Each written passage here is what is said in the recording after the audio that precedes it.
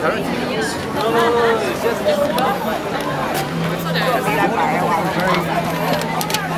Okay, you can do that now and then you don't need to exercise tonight.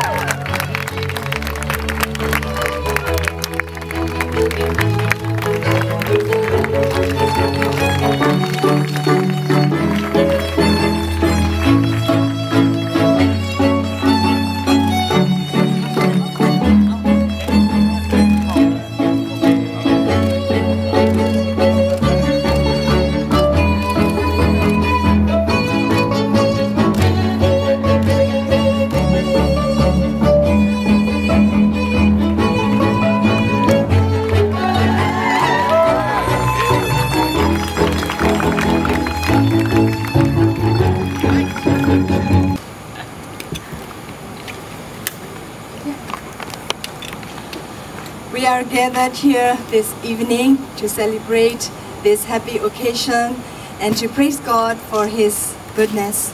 As Psalm chapter 9 verse 1 says, I will give thanks to the Lord, I will be glad and sing praise to His name. Now shall we all praise the Lord with a song, To God be the glory.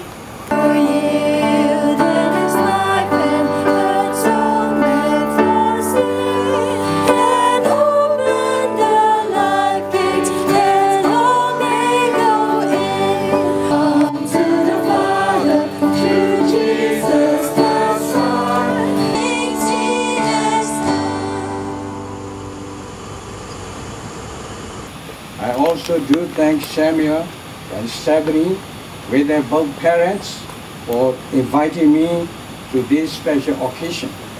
We all know that we are living in days of low moral standards, when marriage vows are easily broken in marriage.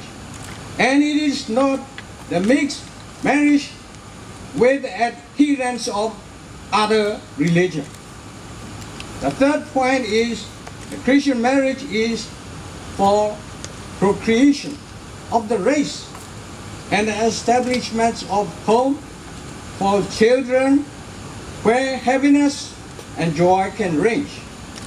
The fourth point is the foundations of the Christian marriage. The first foundation is monogamy. It is the binding together of one Christian man and one Christian woman in the marital relationship. Monogamous marriage is the standard set by Jesus Himself. The second foundation is permanency. This implies that the Christian marriage is the binding together of one Christian man and one Christian woman on a permanent basis. It is a lifelong commitment, which death alone terminates. The third foundation is fidelity. Ima Brunnen, one of the theologians, holds that fidelity is the fundamental basis of every true marriage. My darling, at first I thought I can make this witty, make it funny, and something about our shared experience in debate together, with lines such as, "This house believes we should be married," "You had me at point of information." But I think something simpler and something that I've always felt, something that I always feel, might just do the trick. So, Stephanie Yap, Imzadi, Chitu, Iron, I love you. I love the girl who 7 years ago took a chance on me and gave me so much joy and laughter for those years. I love the lady who is standing in front of me right now, tall, beautiful, radiant, on the happiest day of my life. And I will love the woman that you will grow to be as we fling our souls together into the unknown and face whatever comes our way.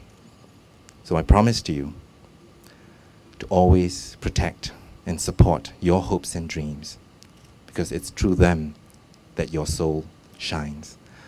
And I promise to face every obstacle that we will have together, because if we stand together, no obstacle can stand in our way. And I promise to make our love and our home the #1 priority, first in my heart, in my head, and in my being, from all the days from this day to the end of days. So, my darling, I tell you, come with me. Come grow old with me, because the best is yet to be.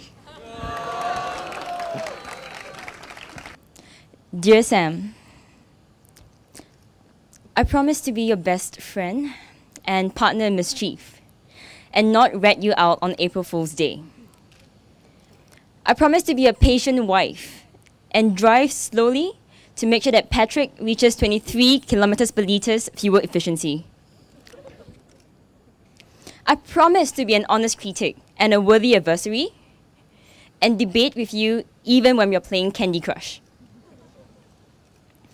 I promise to be a responsible parent and love our cats equally, even though we all know that Whiskey is cuter than Tutu. And of course, it applies to our children too. But above all, I promise to be faithful and true, in times of plenty and in times of want, in times of sickness and in times of health, in times of joy and in times of sorrow, in times of failure and in times of triumph, to cherish and respect you, to care and protect you, to comfort and encourage you, and love you for the rest of my life.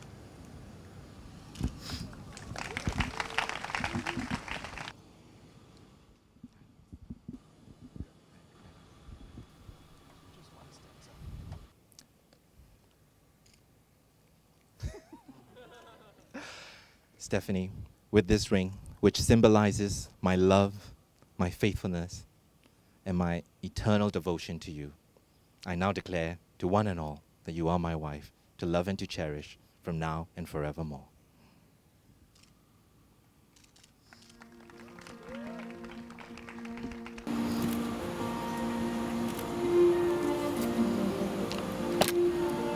With this ring, I thee wed.